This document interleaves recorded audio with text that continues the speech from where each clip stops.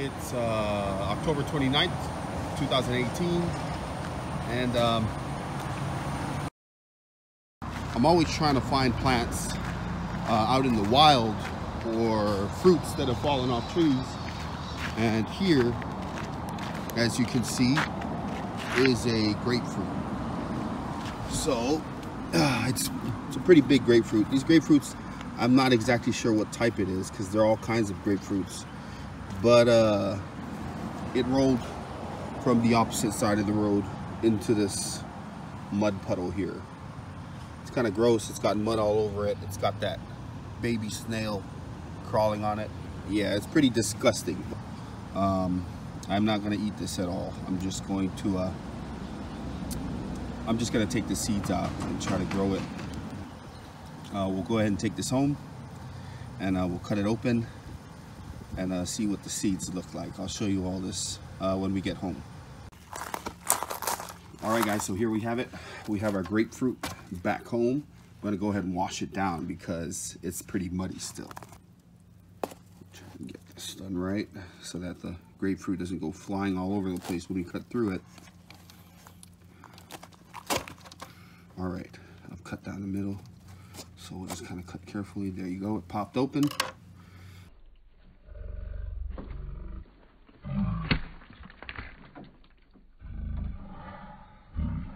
Exactly what we didn't want to happen. I guess we can go ahead and clean it up. I'm going to go ahead and take all the seeds out of here. I will be setting the camera down for this one. There we have it. I don't think I'm going to be opening these seed pods up today because it's starting to get dark. So we'll go ahead and start up again tomorrow, and I'll open up some of these seed pods, if not all of them. That way we can grow them all in one pot. All right. So much for doing it the next day. It's been 5 months now. Today is April 18th, 2019. And I found out that the fruit that I had is a type of grapefruit, but it is most commonly referred to as the pomelo. Not necessarily eaten the same way as a grapefruit. Actually, it's quite different. Here are the seeds that I had taken out of that pomelo 5 months ago. So it was just sitting in this bowl. I had it set right on the side of the house. So it looks like these pomelo seeds are well, long gone. I'm not quite sure if, they're salvageable, but I'm not going to try to do anything with them. I might just toss them. I did pick up another pomelo down on the same road that I had picked up the first one at the beginning of this video. The folks who own it probably just don't care too much for the fruit, because pomelos actually do give off a lot of fruit. So I guess every now and then one will come rolling down the road and just get left there on the side of the road. So I did pick up another one, which was not too long ago. Actually, it's probably about a month and a half, maybe 2 months ago, and I brought it home, and I had I'd set it here in the garden, but I didn't get a chance to get to it once again. There it is right there. As you can see, the fruit beneath it has totally just totally decomposed, rotted away. And right there are 2 little pomelo plants that have come up. We have 2 right here, which are perfect. So I'm going to dig these up, and I'm going to set them in a pot and allow them to grow inside the pot, where I can kind of control its growth and where it is. I just wanted to show you guys just how cool it is that these plants just take off on their own. As you can see here, it looks like these 2 plants are competing for nutrients or maybe even space, and this taller one here is definitely beating this smaller one to the punch. But I'm going to try and see if I can save both of them. 1 pomelo plant is all I'm going to need, but why not have 2 just in case something happens. All right, guys, so it's May 22nd, and it's been a month since I said I was going to get this pomelo out of the ground. Well, these 2 pomelos out of the ground.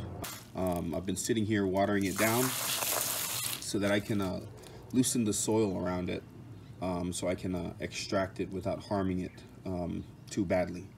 So hopefully we can get these out of the ground safely without damaging the roots and into their own pots. So I'm going to continue to water it down here, and then I'm going to go ahead and take the shovel and get it out of the ground there.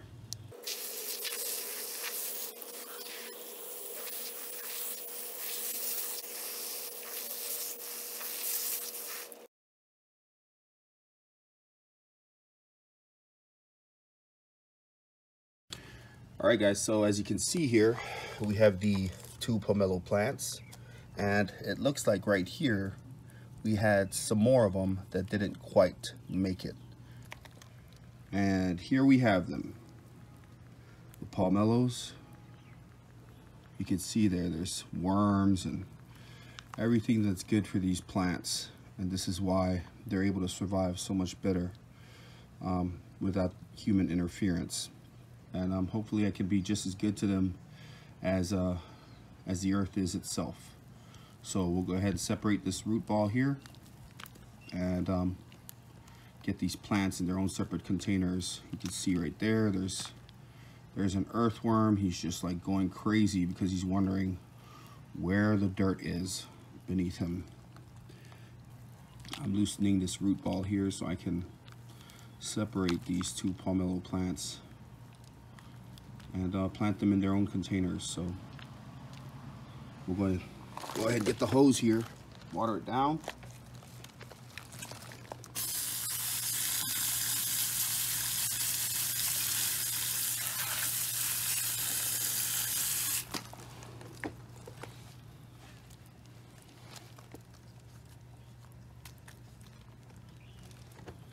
And there we have it, our 2 pomelo plants. And I'm going to go ahead and pot them, and we'll pick back up after I've got them in their own pots. All right, guys, so there it is. We've got our pomelos planted in their own pots.